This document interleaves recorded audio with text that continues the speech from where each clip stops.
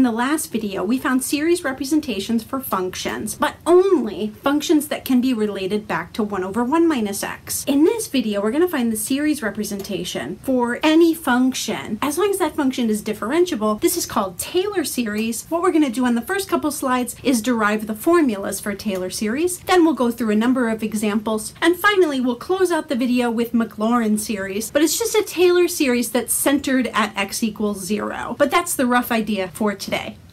The main topic for this video is Taylor series representations of functions. We'll see that special cases of Taylor series give us linear and quadratic approximations. What we're going to do is start with a random function and a random series representation, where these coefficients, Cn, are currently unknown. We're going to do a little computation, and we're going to be able to get a formula for the Cn's for any function f of x. We start by taking the derivative on both sides of the equation here. The n comes down in front, and the power reduces to n minus 1 for the series representation of f prime. Notice here that the terms of the series for f prime, if n starts at 0, the first term is 0 because there's an n right here. Therefore, it seems reasonable to start our summation at n equals 1 instead of n equals 0. Looking at the terms of the sum for the f prime, plugging in n equals 1, we get c1. Plugging in n equals 2, we get 2c2 x minus x naught, etc. And here's where the trick comes in. Notice that if we set x equal to x naught, a lot of these terms go away. This one is equal to 0, and that one is equal to 0. And then we're just left with c1. So plugging x naught into the series representation for f prime is equal to just c1, because the other terms are 0. Continuing with this method, we're going to take the second derivative. Again, notice that if n starts at 1, 1 minus 1 for the first term of the series is 0. So it would make more sense if we just started the summation at n equals 2, starting at the first non-zero term of the summation. Again, looking at the individual terms of this series, let's just start plugging in some numbers. Notice that if the x value was equal to x naught, then most of these terms would cancel out, and we would only be left with 2 times 1 times c2. Doing this again, taking the third derivative, writing out the terms here, we can see that the third derivative with x naught plugged in for the x value gives us 3 times 2 times c3. Do you see a pattern here? The nth derivative with x naught plugged in will be equal to n factorial. See, this is 3 factorial, 2 factorial, and here there's an implicit 1 factorial. N factorial times Cn. So therefore, the Cn's must be equal to the nth derivative with x naught plugged in divided by n factorial. Those are the coefficients of the Taylor series for any random function. So here's a summary of our results. Looking at the individual terms here, f of x naught for the first term,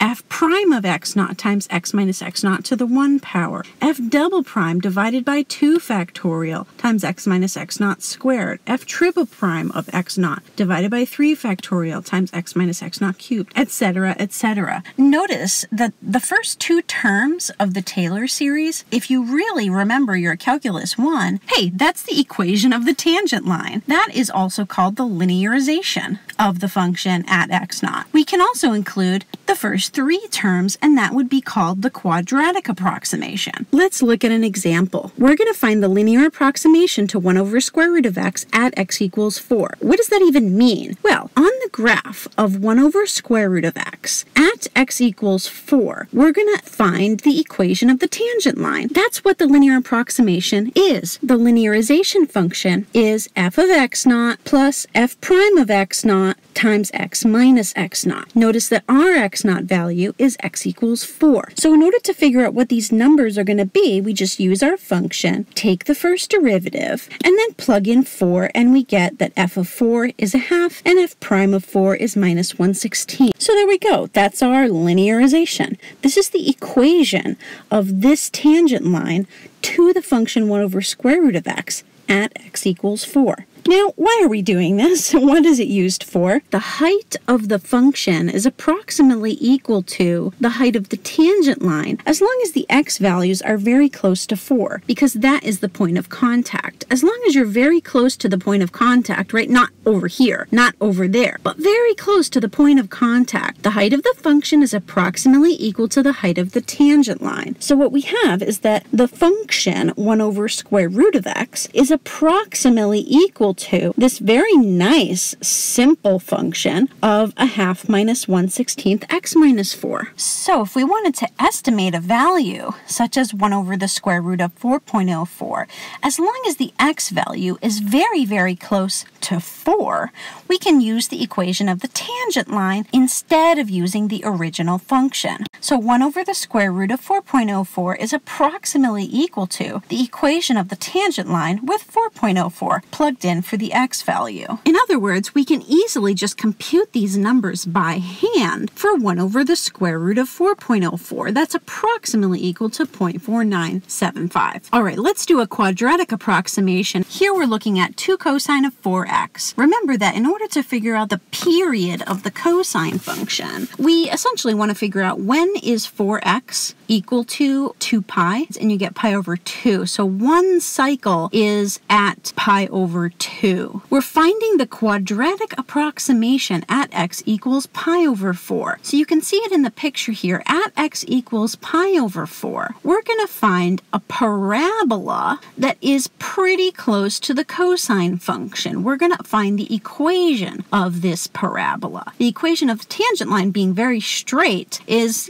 kind of a good approximation, but the quadratic approximation, as you can see, is getting a little bit closer to the function. Our quadratic approximation with x naught equals pi over 4 is equal to this formula, which is essentially the first 3 terms of the Taylor series. So in order to calculate these numbers, we simply need to compute the first 2 derivatives and then plug in x equals pi over 4. Now we can use these numbers that we found for the coefficients here. One of them ends up being 0. It's amazing that if you look at the picture, this actually looks pretty accurate. The quadratic approximation looks like an x squared, but it's shifted pi over 4 to the right and then shifted down 2 units. Oh, this actually looks really similar to the picture that I drew. Our answer is corresponding to our intuitive little picture here. So our point of contact on the previous slide was x equals pi over 4. As long as I have a value that's pretty close to x equals pi over 4, then the cosine function on the previous slide is approximately the same value as the quadratic approximation formula. So in order to estimate the 2 cosine 4x at x equals 0.2 pi, instead of plugging it into the cosine function here, we can just plug it into the quadratic approximation, and we get our quadratic approximation at the end here. So in other words, at x equals 0.2 times pi, the height of the 2 cosine 4x function is approximately equal to negative 1.605. Now let's do an example where we find the full Taylor series for a function at x equals 3. We can draw a little picture here. We've got the 1 over x squared function and at x equals 3. Now the full Taylor series, it's not a tangent line. It's also not a quadratic approximation, which remember is like closer than the tangent line. The full Taylor series has an infinite number of extra terms added on here. So the full Taylor series will be exactly equal to the function as long as the x values are pretty close to the x equals 3. And the Taylor series formula that we derived on the first slide is the nth derivative at x equals 3 divided by n factorial times x minus 3 to the n power. Now what we're going to do is actually figure out what these coefficients are more concretely, because using our function we can take the derivative and find a pattern. So we've got first derivative, second derivative, third derivative. Notice that every time I take the derivative, I'm not actually multiplying 2 times 3, and I'm not actually multiplying 2 times 3 times 4, because I'm trying to find a pattern that I can put into a formula. You can start to see the pattern here. Here we have 4 factorial. This is 3 factorial. That's 2 factorial. So let's see what happens when we plug in x equals 3. We've also got the denominators where, because we're plugging in x equals 3, we get 3 squared, 3 cubed, 3 to the 4th. That's a pretty clear pattern that we can put into a formulaic version of these coefficients. Also notice that the signs are alternating between plus minus, plus minus. So let's put everything together into a grand formula for the nth derivative at x equals 3.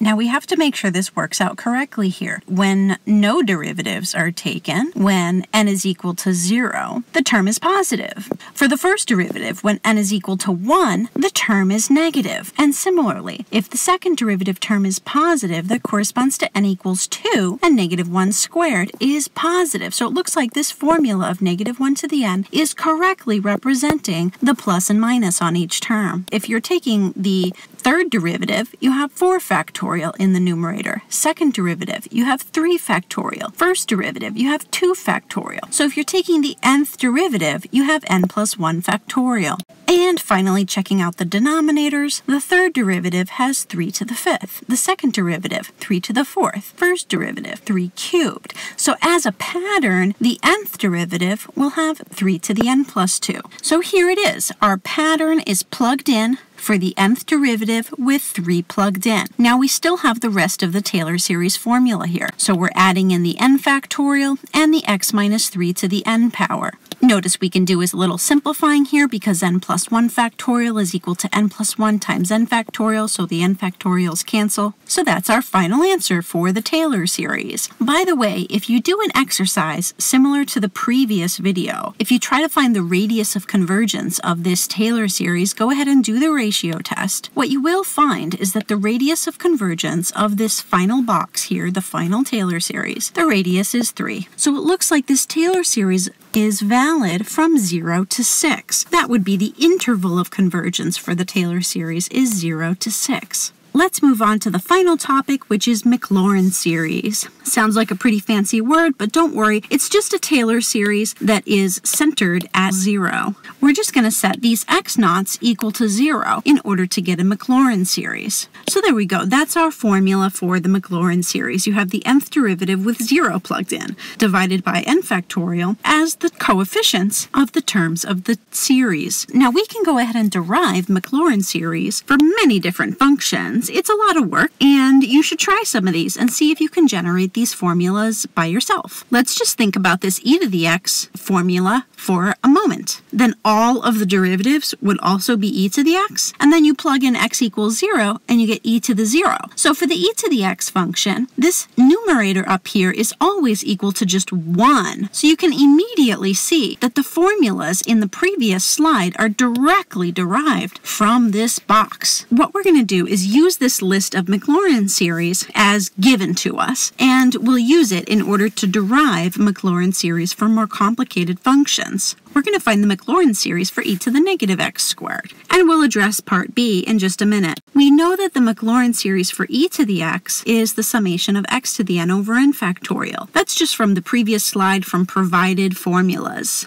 Okay, so I'm looking for e to the minus x squared. So it looks like everywhere I see an x, I'm going to replace it with negative x squared. And we can do a little simplifying here. There we go. That's the Maclaurin series for e to the negative x squared. Now, part B is helping us to understand why we even want series representations for random functions. Notice that you actually cannot do this problem by substitution. Now, if there was an extra x down in front, like the derivative of the inside function was out here in front, sure, you could do it by substitution. But e to the minus x squared by itself, you can't do substitution. You can't do trig substitution. You can't do partial fraction decomposition. That doesn't even apply to exponential functions. If you go through the list of all of the techniques that we learned in this class through the whole semester for how to take antiderivatives of functions, e to the negative x squared never came up, right? It's actually impossible to take the antiderivative of e to the negative x squared. Go ahead and try it. You won't be able to figure it out. Now that I have this series representation for e to the negative x squared, I could just take the antiderivative of that series. So there we go. That's the antiderivative of e to the negative x squared. So that's a crucial thing that series in general are used for, is finding antiderivatives of functions that are otherwise very difficult to find the antiderivative of. So I hope you enjoyed this video. We've got a number of topics that we covered: linear approximation, quadratic approximation, full Taylor series expansion, and also Maclaurin series, which are Taylor series centered at 0. I'll see you in class.